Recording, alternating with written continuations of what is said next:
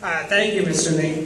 The question that I have for you is that of all of the characters that you have created, is there any one that you would have done differently now over the past few years? I heard the whole thing until, is there anyone you would do differently now?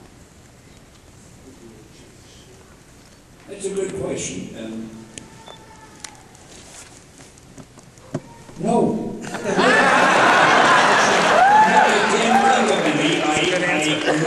I love them all. I think they're wonderful.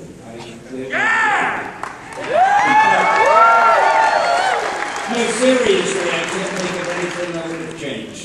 And maybe when I get home, something will come to me, and you'll have to have another convention so I can let you know. Thank you very much. Thank you. I heard everything you said until the last part. Maybe my hearing's improving. If the producers of Big Bang Theory asked you to come back for another episode, would you want to team up with Will Wheaton to get back at Sheldon? Only if it's on my show first. Would you like to go back and do another cameo on Big Bang Theory and team up against Sheldon with Will Wheaton's character? Yeah. Chuck Lorre, the producer, had asked me, said he would try to get another cameo for me, but I guess so much else has been going on. You know, he also does that thing with brother-in-law or something. 2.5 Men. So he's been busy.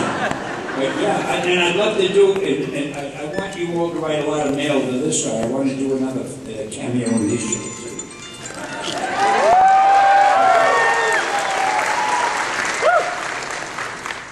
And are you going to be on the final season of Chuck? Am I going to be on the final season of Chuck? Which Chuck? That answers the question. The Chuck. Perfect answer. Chuck. Yes, no. I'm going to take that as a no.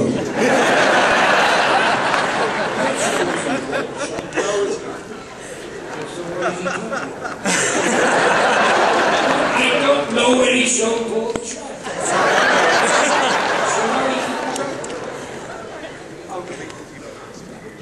All right, I'm moving right along. It's going to drive me crazy. What is this? Have I been on it?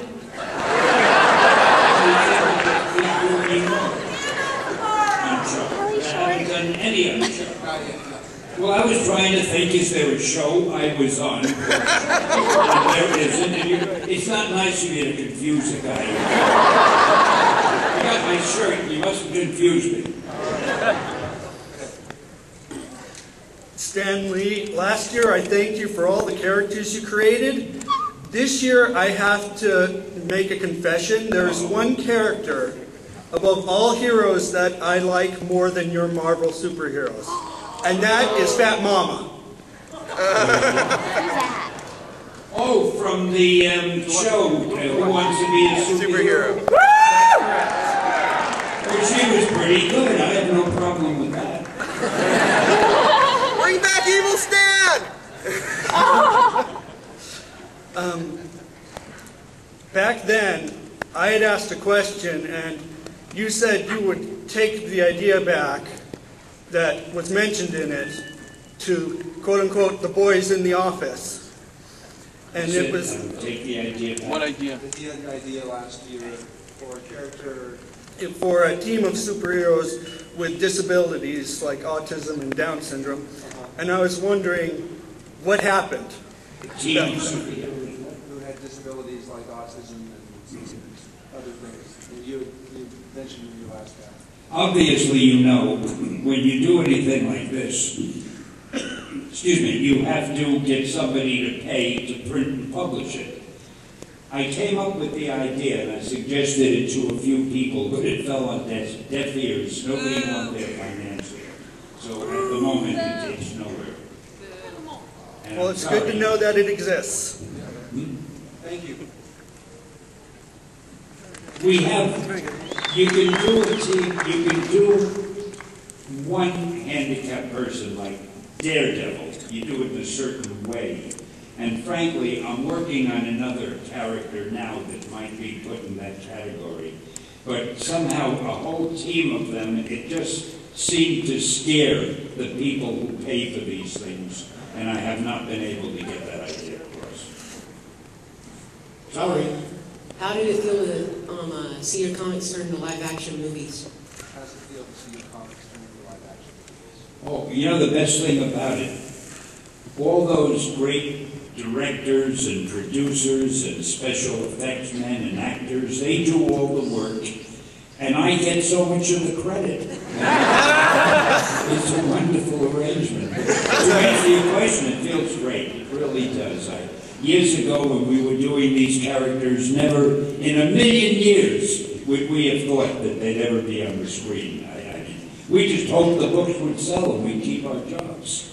So it's been quite a ride for us. I just have to say, it is an incredible honor to be in your presence, Stan. I'm one of the many fans who grew up with your comic books, with your TV shows, the movies, everything.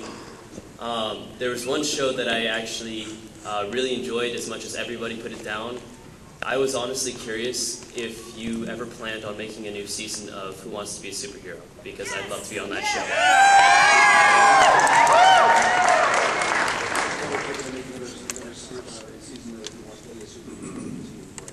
No, I'm afraid that was gone. You know what happened? It didn't do that well in this country. They loved it in England. So they tried to produce it with teenagers. The same idea. They called it Who Wants to Be a Superhero, but with teenagers. And it really didn't work there either. So it's been given up. But I have a new show you may have heard of called Stan Lee's Superhumans. Yeah, I love that show. And that one looks like it's going to be a big hit. It's on the History Channel. They didn't think much of it, I think, in the first season. They didn't promote it. But then they realized it was getting great ratings. So now for the second season, which will start in the fall, they're going to do all kind of publicity and promotion, and I think it's going to be a hit show. So it'll take the place of Who Wants to Be a Superhero, maybe. Well, I just wanted to say, if you ever do decide to make a new season, I'd love to be on that show. Excelsior. And in case you forgot, the name is Stan Lee's Superhumans. History Channel, don't miss it, I'll be checking on you.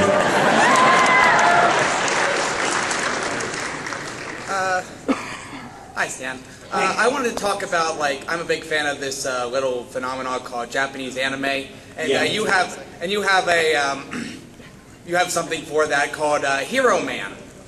I was wondering, where did you come up with the very, very original title? And do you think it was a major? Do you think it was a success in Japan and it got a simulcast here, or you think it would do other things like this? You also had a cameo in that, I think. I heard most of it, but no. So what exactly is the question? What do you like Just, do you think it was? Where do you come up with the name, and how do you think it was a success? Which name? Hero Man? Hero Man. How'd you come up with the name, and did you think You do not feel that that's the most sophisticated title I've heard, do you? I detect that in your tone of voice. Sorry. I thought that the Japanese persons would like the title, and apparently they did. And I was doing it for a Japanese company, so I wanted to make them happy. They liked the name Hero Man. What was the other one? Were you happy with how it came out? Do you think it was successful? It was successful, and we're in the process now of seeing about selling it in this country, so you'll be seeing it here. But about me being happy with it, I'm never happy with anything that anybody else does. I always feel it should have been done this way or that way. It's done very much in the Japanese style, which is a good style, and it's good for the Japanese. But I think I would have made a few changes in it. But it's still a good show. And when it comes over here, I think I'll be able to make the changes I want, so it'll be good for the audience here. But they did a good job, and they like it in Japan. Excellent. And you're not supposed to say, I don't know why. I actually like this show, so thank you very much. Okay, and you're a great human being for adding that last phrase. All right, I have a quick question. I've studied humanities and sociology for a long time, and I've been wondering, a lot of your comics, especially like say X-Men, things like that, they tackle very big issues.